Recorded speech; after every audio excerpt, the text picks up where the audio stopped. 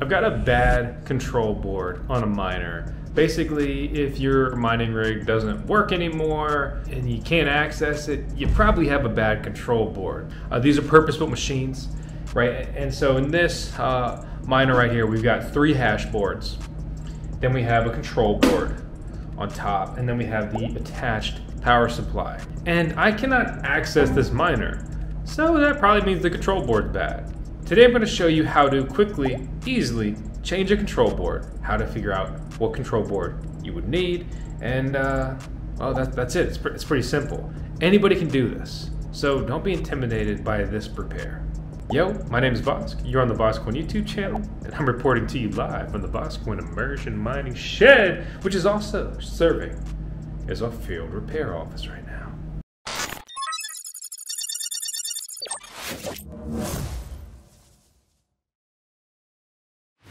There's a few different types of control boards. You'll need to look at your miner and see which one that it uses. You also may see something like BB on the top of it, which means beagle bone.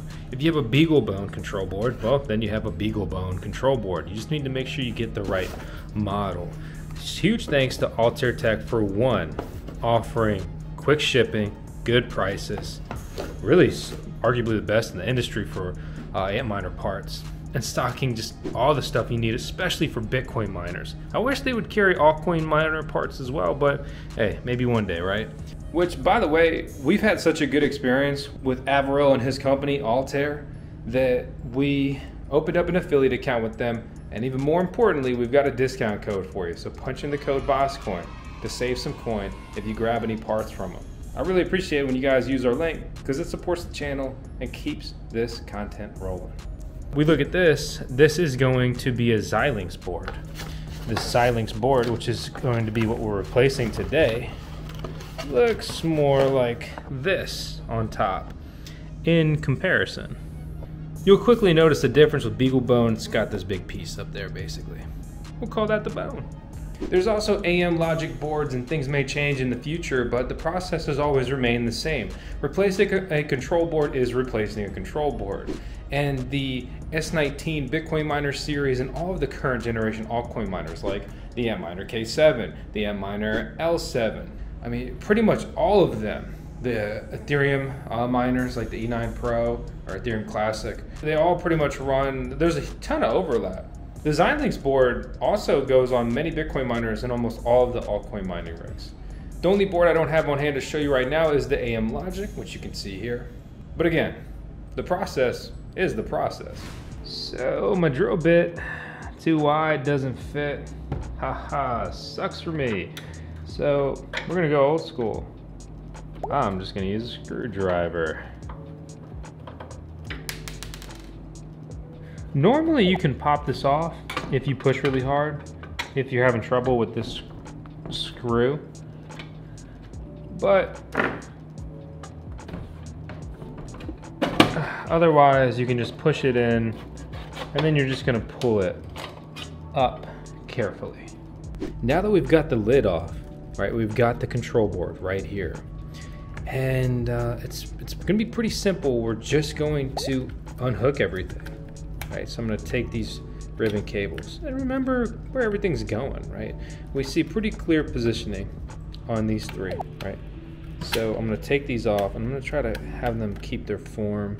Also, I take a picture before, and I'll be able to trace these wires. Make sure we end up in the right spot there. Come down here. Should just be able to pull those out. 1, 2, 3, 4. Then we have the attached power supply cable, which you guessed it, we'll be unplugging that. We're going to remove this little guy, and I mean pretty quick. We just removed all the cables. But why doesn't it come out? What's the trick to removing this control board?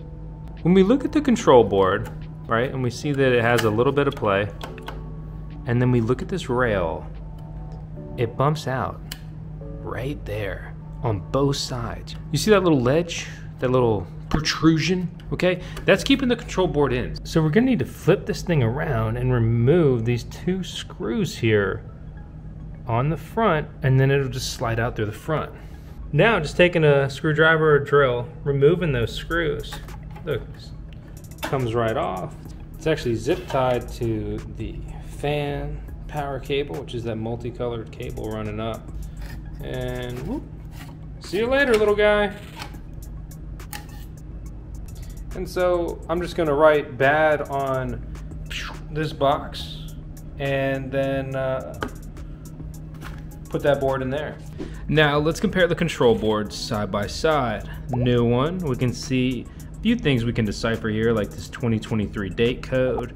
Comparatively, we have a 2022 date code on this miner. Notice general cleanliness and some different components here, as well as this one is a control C71 and this is a C87. So now I'll just place the board here, slide it backwards. Looks like we're getting a little bit of resistance. And then we'll just start plugging and chugging. The good thing is these parts, they have like a little bit of what's basically muscle memory, right? I mean, those are just sitting there right where I wanted them to be.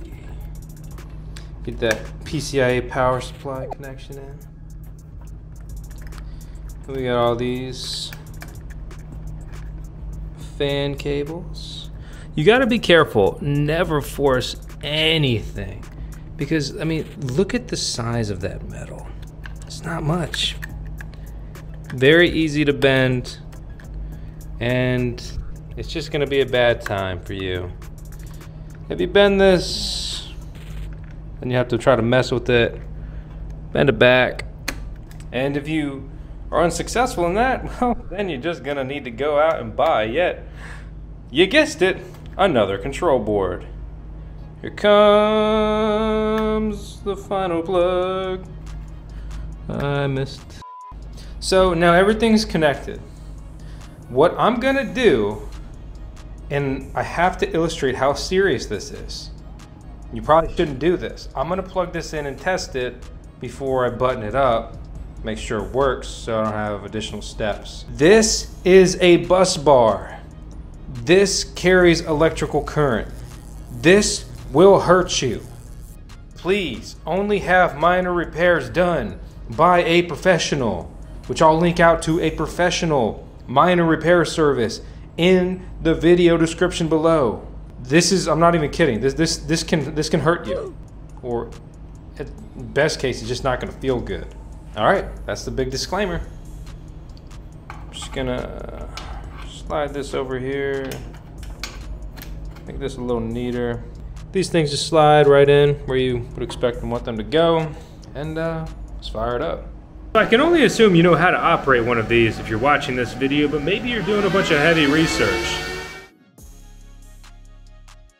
So you can see on my app that a new miner popped up. Ignore all my terrible naming here on miners. So when you replace the control board, you're gonna get a new IP address. So we got 168.5.157. Okay, I was remoted into this earlier. Root.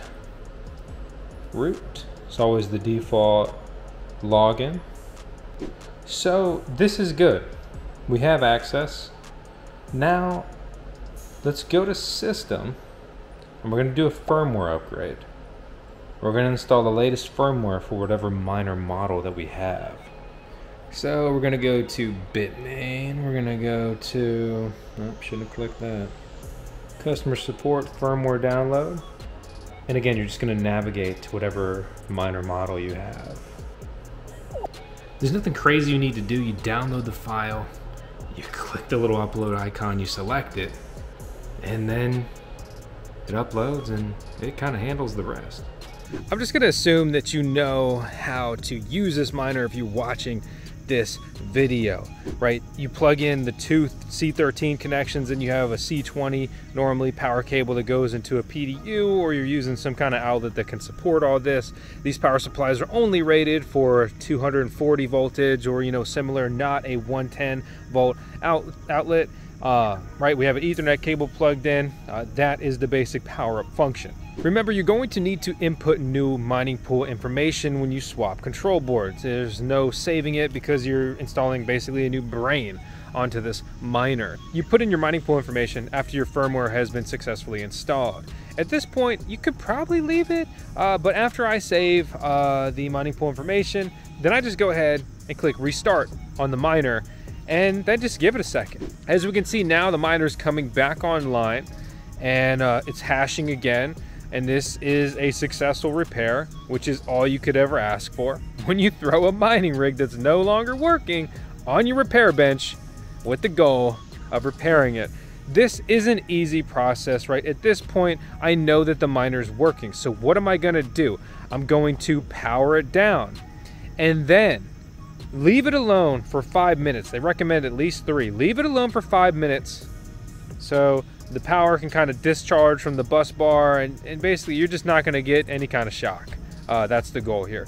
So leave it alone for like 5 minutes, and at that point then I will go and I will put the case back on top, and all we're doing is we're just popping it on there, reinstalling the screws. First we're going to do the screws in the front with that faceplate that we took off that holds in the control board. Then we're going to put the hood on and tighten that down, and this thing's ready to deploy back on the mining farm.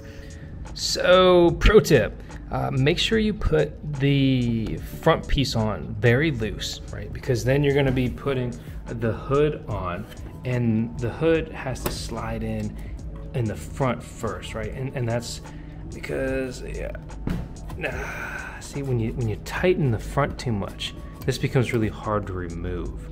But basically, that's another tip, I guess, is you leave the front kind of loose. The front slides into this. You put this in, and then you push this down, and well, it's reinstalled. Basically, just do a quick check that you can remove this, because you may need to replace another control board in the future one day, without making it a huge pain or stripping screws or whatever. We've been talking a lot about immersion mining lately here on the channel, but this is a miner that lives in an air-cooled environment. This is a digital shovel mini pod. This has been a good experience overall. I did have to tighten the PDU, but this is a plug-and-play Bitcoin or altcoin, whatever, plug-and-play mining container. And so this is where this thing has been for, you know, it's crazy, about 9 months. And then a bad thunderstorm came through, blew up the control board, got a new one in. Again, huge thanks and shout out to Altera for the help on that. And now it's time to hash it out, baby. As always, I hope you enjoyed this content. If you found it helpful, informative, or just, you know, if you're still even here, just subscribe if you haven't. Click the thumbs up and share the video, please. You know, whether it's on, you know, some kind of Discord server, on social media, send it to your buddy. Honestly, just sending this video around, helping others get back in the mining game, and helping support the channel is all I could ever ask. And, I mean, come on. We got the CMO here. The Chief Mining Officer. Tails freaking Vosk. Alright? The dojiest of Dogecoins. That's all I got. I'll see you on the next one. Thanks for watching. It is crazy that it was such a good temperature in the immersion shed. One air-cooled miner in there for like 5 or 10 minutes has completely hotboxed it. For reference, outside it's like a nice, you know, relatively cloudy 65 degrees. And now it's quickly approaching probably like 80 degrees in there. There's no airflow in there right now, and you know, whatever. It's kind of an aside. It's just interesting. Blooper, if you will.